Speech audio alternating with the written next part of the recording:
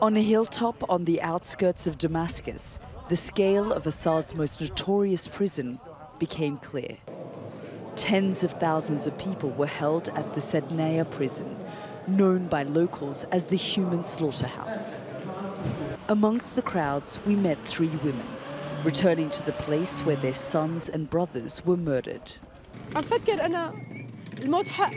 Everyone will die, but why should my son die tortured in their hands? Why? He suffered a lot.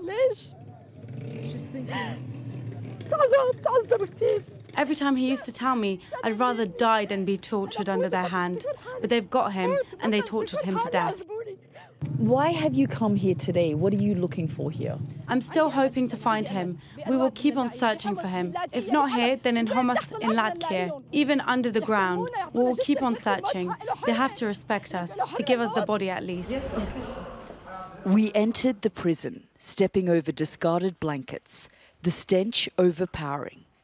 The detainees, those who spoke out against the regime, were tortured, electrocuted, sexually assaulted and buried alive. We found what we're being told is a torture chamber. The doors are quite heavy and they appear to be soundproof. And then there seems to be a purpose-built controlling facility. And I'm told that in Arabic it says gas, air, heat, cold air. So it clearly just shows the kind of torture that they wanted to inflict on the people that they brought in here. For those whose loved ones were detained here, there is only sadness and anger. Judy, what are you thinking when you see this and to think that your brother was kept here?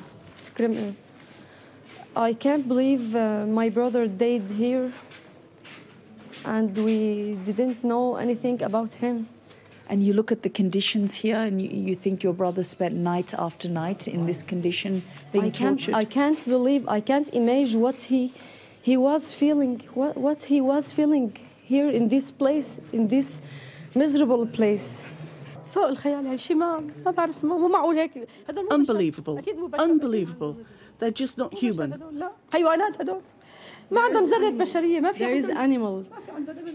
They're animals. They don't have any humanity. After the rebels opened the doors to the cells, they uncovered brutality of a medieval nature.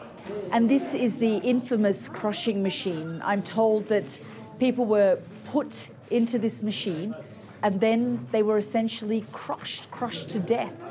Sometimes they would bring dead bodies here and crush them to dispose of their bodies. Absolutely horrifying to see this machine here.